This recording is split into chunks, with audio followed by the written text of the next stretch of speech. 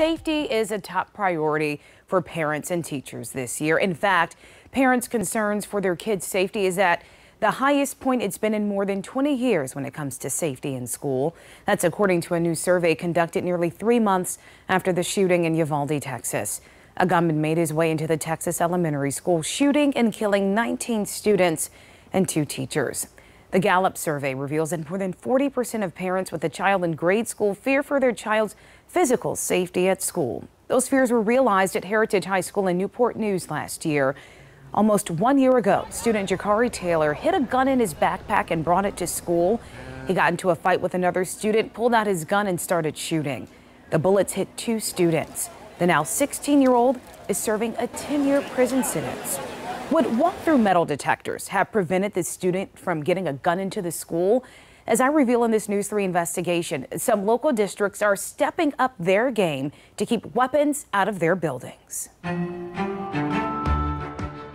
Hey, good morning. Come on in, guys. One at a time, though. One at a time. As kids come through the doors of Tarrant Middle School in Hampton, Cell phone, Chromebook on the table, okay? they pass through these new weapons detection systems. Good. Put all that stuff on the table and then go through with your bag, all right?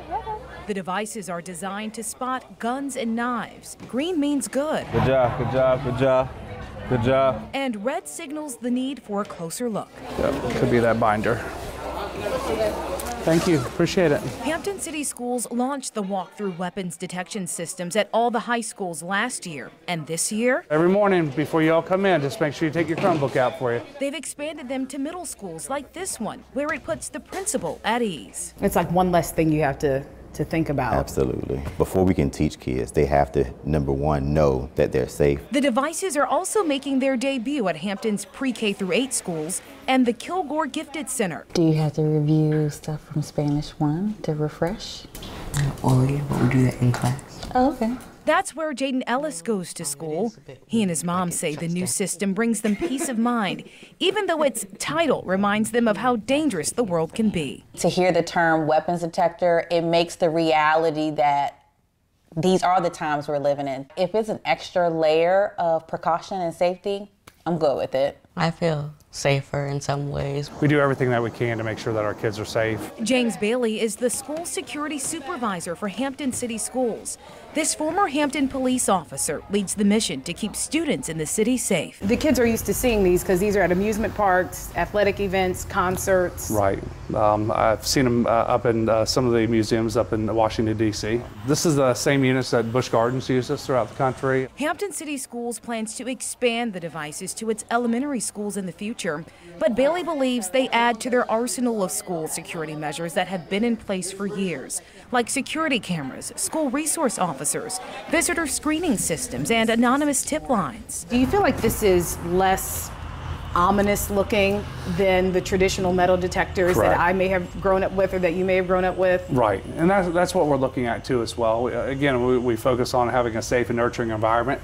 We do not want our schools to look like a prison coming in. News 3 learned the Portsmouth Public School District tested out those weapons detection systems here at Manor High School last year. They hope to expand them to other high schools and middle schools in the district by the end of the year. We also learned Norfolk and Suffolk Public Schools are having conversations about bringing the systems to their districts. If I have to go to the airport and go to amusement parks and they're doing this, I just trust that it's working, at least mitigating some harm from happening. While every district doesn't have these newer weapons detection systems, News 3 Investigates learned every division in the 7 cities does have access to the old school handheld and walk-through metal detectors.